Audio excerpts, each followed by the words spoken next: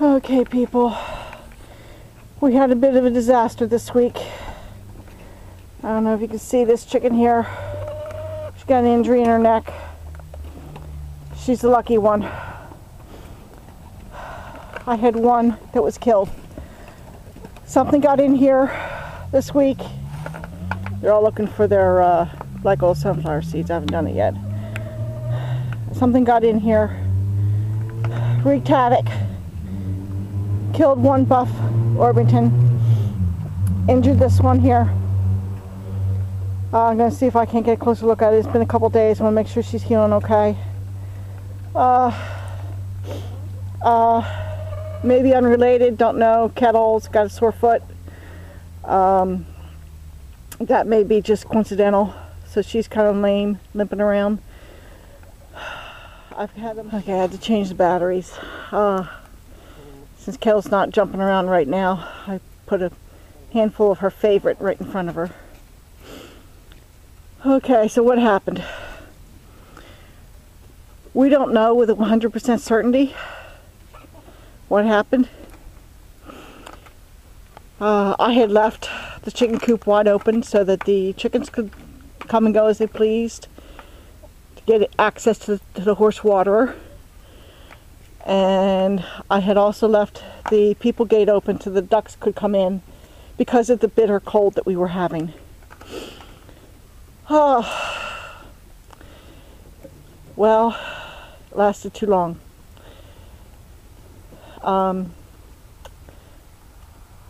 My personal suspicion is that it was the property owner's large dog that just wanted to play with the chickens. I had a look at the body of the dead chicken, and there wasn't really any kind of major injury, and the injury on the one that's trying to recuperate there, it didn't look like a bite wound.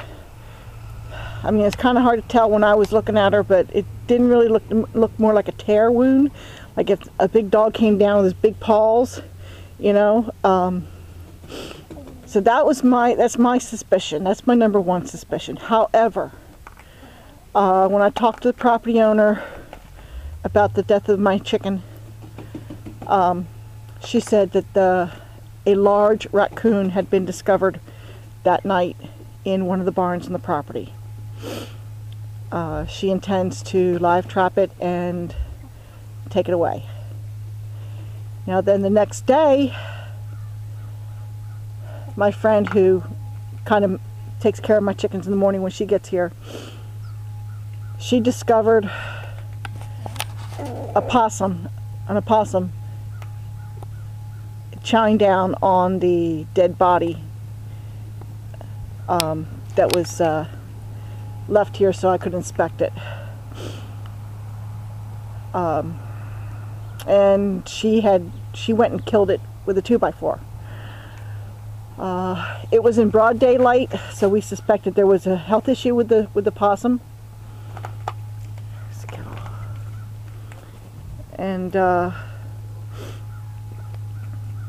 so, you know, if that's true, then it was probably for the best that it got put down, so to speak. Then later that day, that friend witnessed a hawk fly in and land in one of these trees right over my chickens.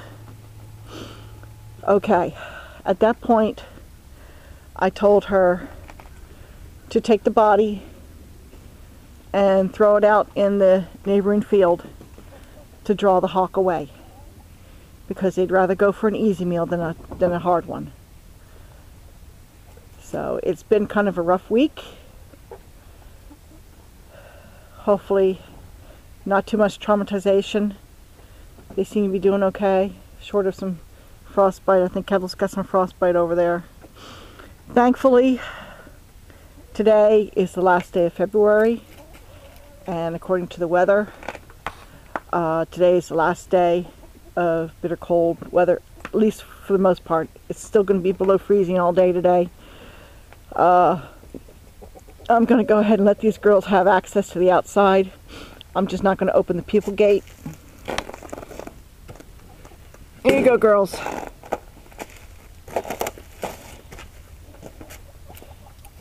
Yeah. So. They're still chowing down.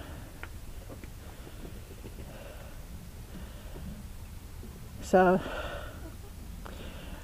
Somebody once said that if you have livestock, you have dead stock. And unfortunately, that is very true. We try not to. We do everything we can in our power to prevent that kind of scenario. Boy, she's got some bad frostbite on her comb. Not as bad as the gray rooster had on his last year, but still.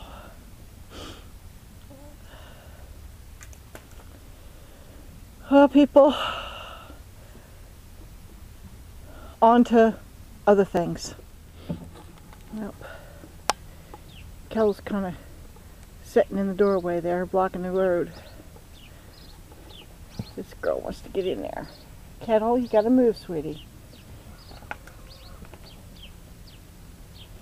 Come on, Kettle, you gotta move. I know, Kettle, you don't want to move. Okay, there we go.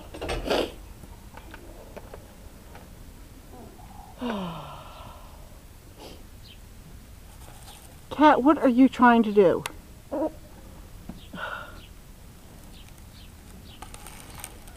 that all you want? Huh?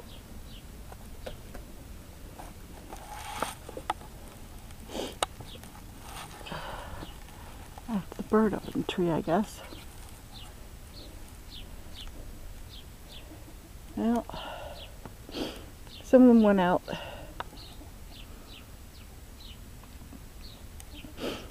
As you can see, the tarp did not survive the bad weather that we had. It is, hopefully, today is the last gasp of winter, temperature-wise. Tomorrow is supposed to warm up.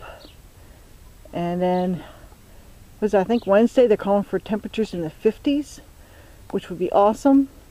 Of course, the only drawback is that we do have some rain coming in, which means this is going to be a muddy, muddy mess. I did notice that she's got some fresh bleeding around her neck area, which is good, because that would help to promote healing. A little bit of blood is a good thing. If it's gushing, that's not good. She's not really interested in having me come near her. So I just have to keep an eye on her, and hopefully she does not take a turn for the worse. I'll just see how she goes. Just keep an eye on her. I don't want to stress her out by chasing her if she's going to be okay without me having to deal any more with her. I just don't want to stress her out.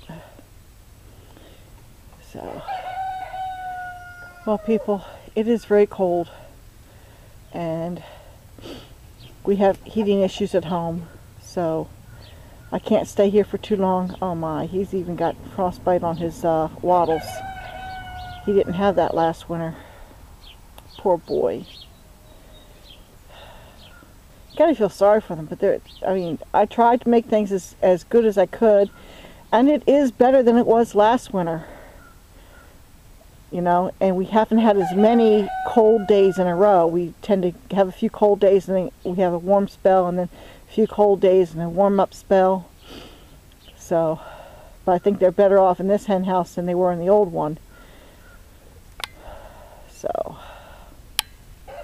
just gotta feel sorry for them, you know. So, I only got one egg this morning. I haven't talked to my friend to see how many eggs she's been getting since the attack. You just gonna sit there in the doorway, my dear? Huh? Just taking advantage of what little sun there is. There's a bit of a haze in the sky, so it's not a lot of sun. Alright, I'm just getting a scoop of enticement ready so that when my friend gets here later, she can call the chickens in and close them in. So, all right, that's it for today, folks.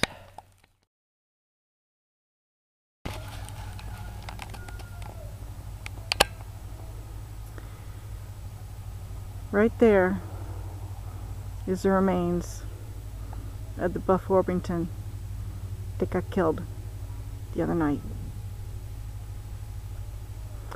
Threw her out in the pasture because of the hawk that was in the trees over the chickens. And I had my friend throw her body out there.